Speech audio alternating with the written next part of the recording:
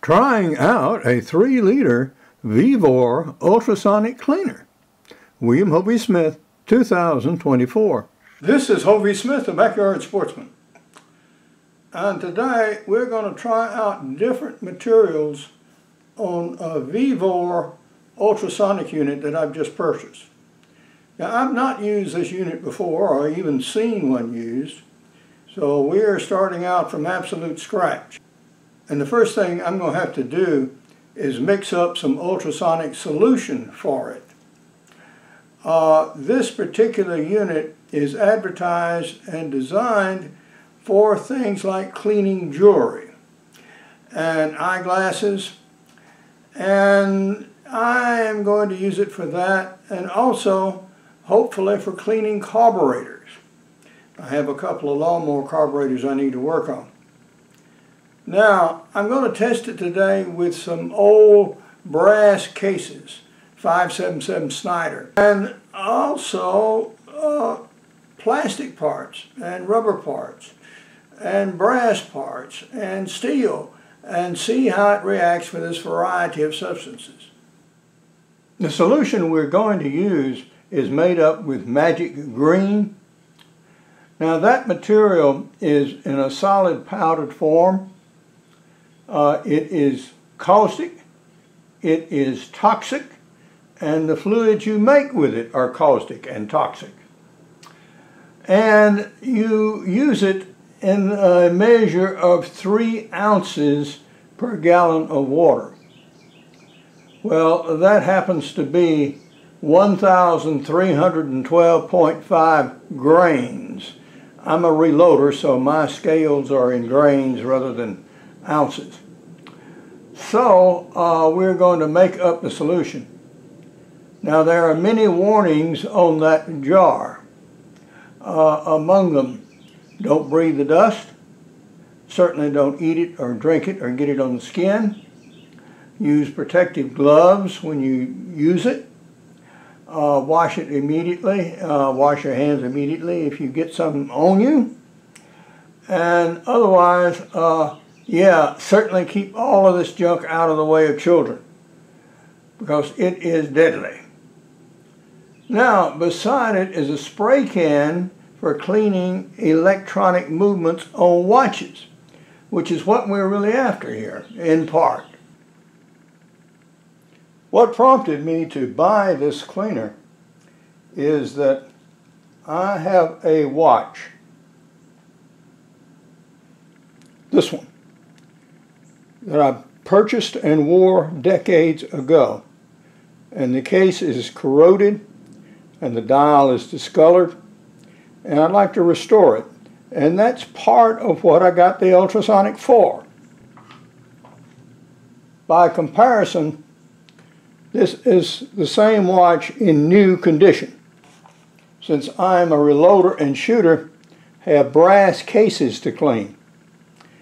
Now, the typical thing to do with brass cases is to tumble them in walnut dust. Will this unit clean them? I don't know. We'll see. Also, we have this neat little box with the rabbits on it. 2 compositions. This was probably pewter. And then we have a steel box. And will this clean up? Okay.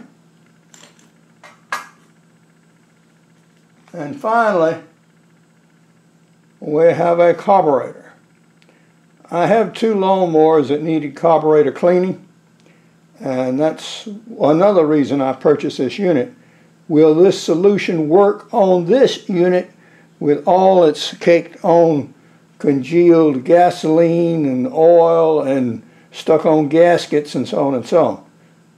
I don't know. We've measured out and mixed up our fluids. And again, God, got to keep kids away from this stuff. This magic green looks very much like Tang. This, sitting in a kitchen, some 3-year-old would think this is some sort of sugary lemon lime drink. Yeah, woof. We've got to be very careful with this stuff around kids. So we're going to add this to our ultrasonic cleaner and get started cleaning up some stuff.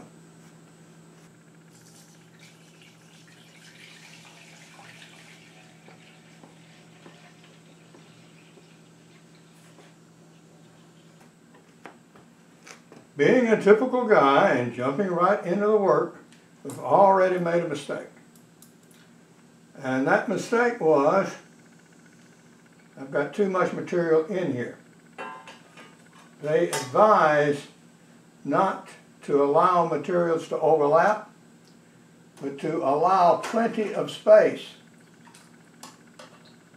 between them. So, well, my casings are going to have to come out of here.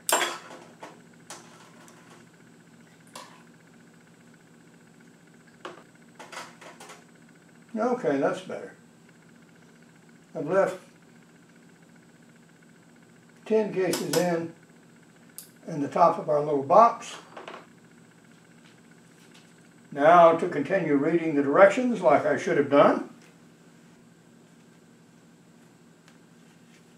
It says do not drop items into the tank. Keep the lid on during use. Never immerse the machine or power cord in water. Do not touch the power plug with wet hands. Unplug the power source while filling or emptying the tank. Don't block the vents.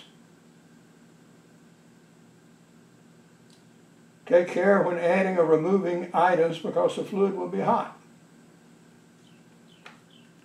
Now this machine cannot be operated continuously. 30 minutes at a time is the most. And you must have the fluid level up to about there. Best use. Do not use the same socket as TV, radio, or computer. Items that can be cleaned.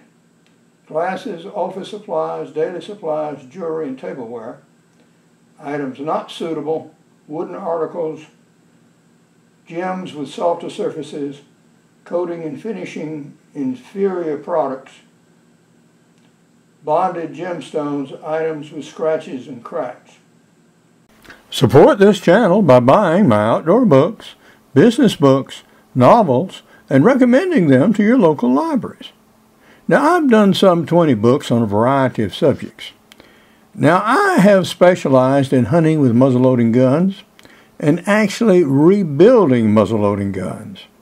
And some of those, such as I describe in my e-book, were really in terrible shape. And I wish I'd had that unit then. Yeah, they really were gummed up. So if you shoot black powder and have other uses for such an instrument, yeah, this might be useful to you. I have the unit on, and I find these operating buttons singularly hard to read. This is your time setting. This increases the amount of time. I set it originally at 15 minutes. This decreases it, and this is on and off.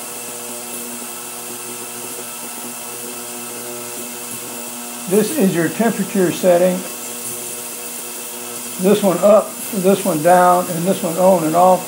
So I have the temperature unit going and the time going. The unit has completed its cleaning, so we shall see.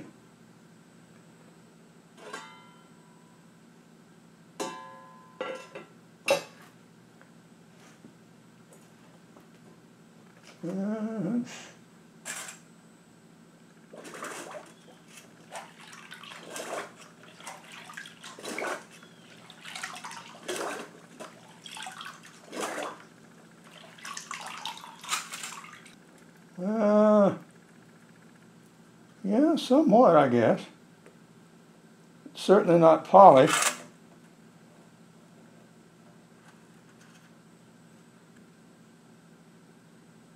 Rabbits stand out better.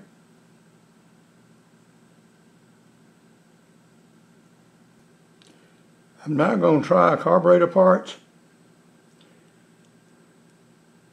And of course, this whole machine will have to be cleaned after we get through with this.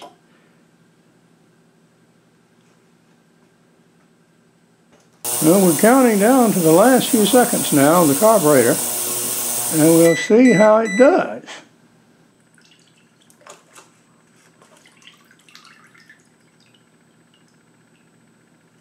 Yeah, we got a lot of junk out of there. I'm going to give it another go, though. A little different orientation, perhaps. We're done with our carburetor, and the water, which was once lime green, sort of, is now blackened.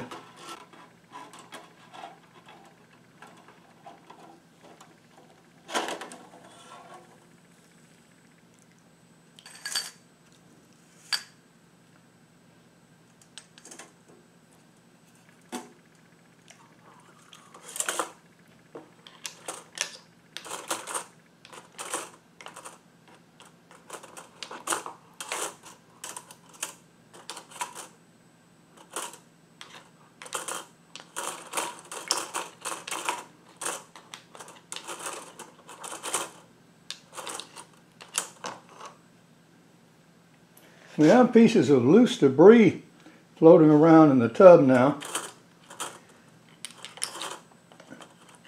Remains of old gasket material mostly, I suppose. Dirt, grease, and who knows what else.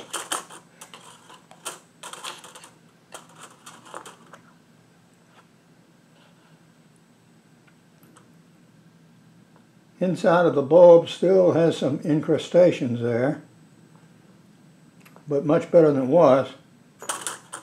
Okay. Well, how did we do? A little rabbit turned out fairly well. And the pewter cleaned up nicely, in contrast against the steel back.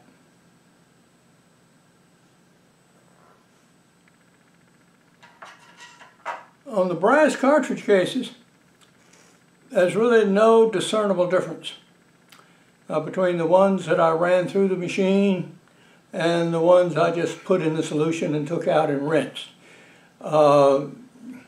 Yeah, the traditional walnut hull tumbling is obviously the better way to go there. About the carburetor. It did some good. Yes, this is in better shape than it was. And likewise, the carburetor itself, the plastic parts didn't react at all. They are clean, and the points are clean. Now the little tiny injectors here and the little tiny valves, I have no idea if they are any better off or not, but the exterior of the carburetor is better. But the gaskets parts that were sticking on, yeah, they still pretty much are. So this would still have to be mechanically removed. So just dunking it in the solution and treating it is not going to solve all your carburetor problems. This unit is too small for anything but really the smallest of carburetors. So if you have this big whomping carburetor, no, it won't fit in here. But we did learn some stuff, and we have a machine now to completely clean, which I'll do with water and alcohol to get all this grease stuff out of it. But now, this is Hovey Smith, reminding you to hunt what you eat and eat what you hunt. Be legal, be ethical, be safe, goodbye, God bless, and see you next time.